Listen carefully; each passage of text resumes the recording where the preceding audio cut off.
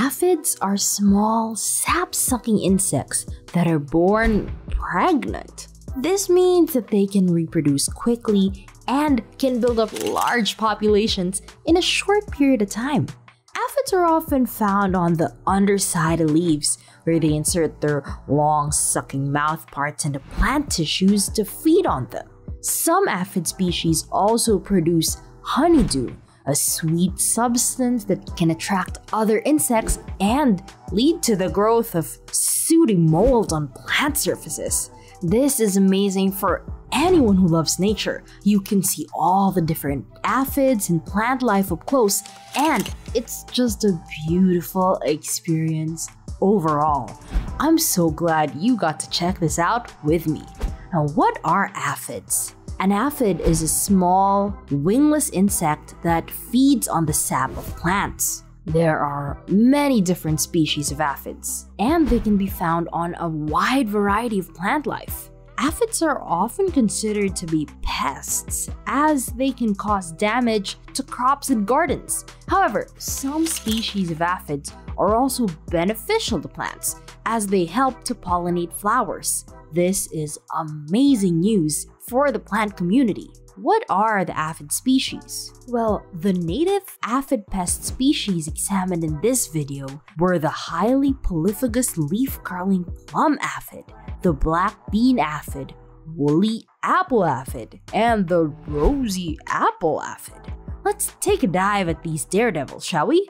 They are fearless thrill seekers, and it looks like they're having the time of their lives. The woolly apple aphid, or scientific name Eriosoma lanigerum, is a small sap-sucking insect that infests trees in the genus Malus, including apples. Aphids are a common pest of fruit trees and can cause extensive damage if left unchecked.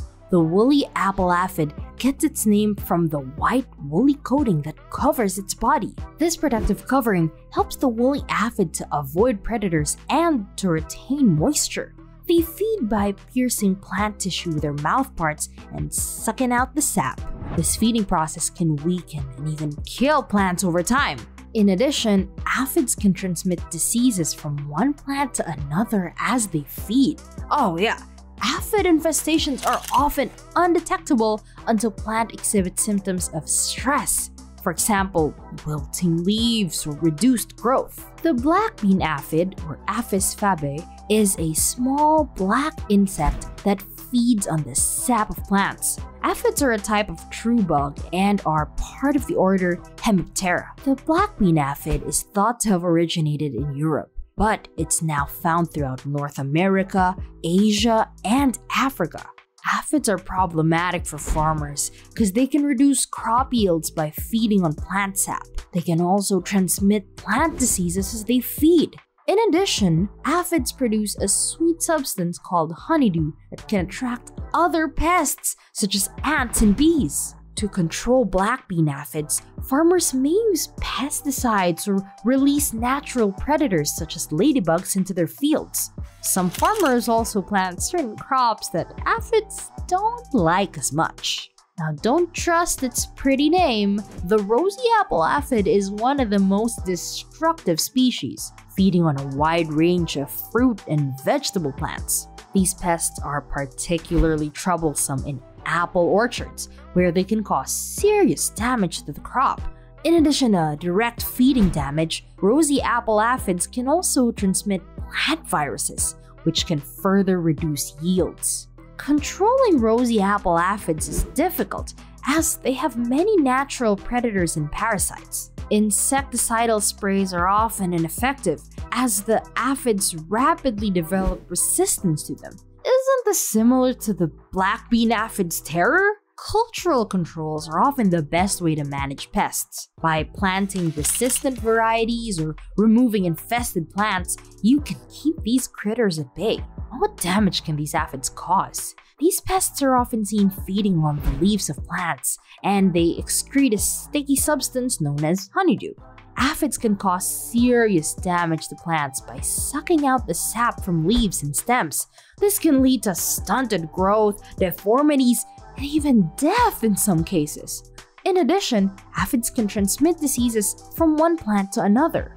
What's the life cycle of an aphid? Aphids can reproduce rapidly and often form large colonies on their host plants. The life cycle of an aphid begins when an adult female aphid lays an egg on a plant. The egg hatches into a nymph, which looks like a miniature version of the adult. The nymph feeds on plant sap and undergoes several molts before reaching adulthood. Once it becomes an adult, the aphid may mate and lay eggs or produce live young without mating. Some species of aphids can also reproduce by parthenogenesis, which is a process in which eggs develop without being fertilized by a male. This means that these species don't need males at all to reproduce, and that's pretty amazing. How do aphids harm plants? They're often seen congregating on the undersides of leaves or new growth. Aphids feed by piercing plant tissues with their needle-like mouthparts and sucking out the sap. This feeding damages plants and can cause leaves to turn yellow or brown and curl up at the edges. In addition, aphids produce a sticky substance known as honeydew, which can attract other pests such as ants or wasps. Right on, sooty mold can damage plant leaves, and honeydew is promoting the growth of it. Now, what eats aphids? While aphids can damage plants by feeding on them, they're also an important food source for many animals. Wow, this plane is really something. It's so beautiful in a way, isn't it? Aphids are eaten by many different types of animals, including ladybugs, lacewings, and hoverflies. These predators help to keep aphid populations in check and prevent them from doing too much damage to plants.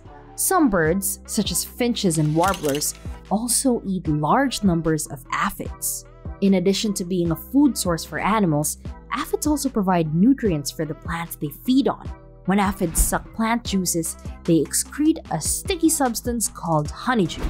Now, how do we get rid of aphids?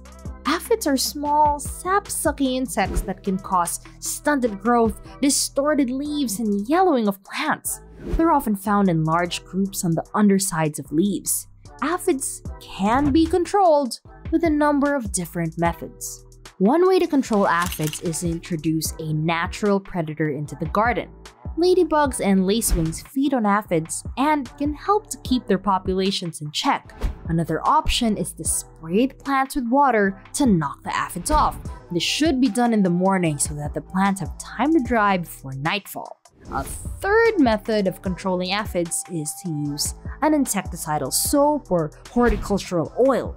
These products are pretty amazing. They actually have to come into direct contact with the aphids to work. That's incredible. Now, are aphids endangered?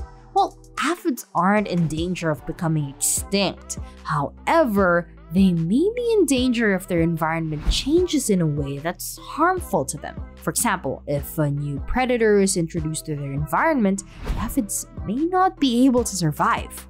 While aphids are not currently endangered, their populations could decline if they continue to be treated as pests. We should make every effort to conserve these amazing and valuable insects.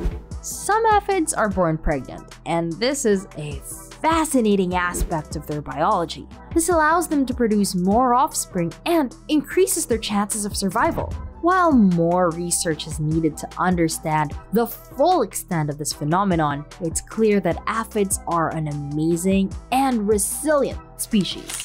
That's all for today. Now, stop being a boggart and pass on these digital edibles by sharing this video. Thanks!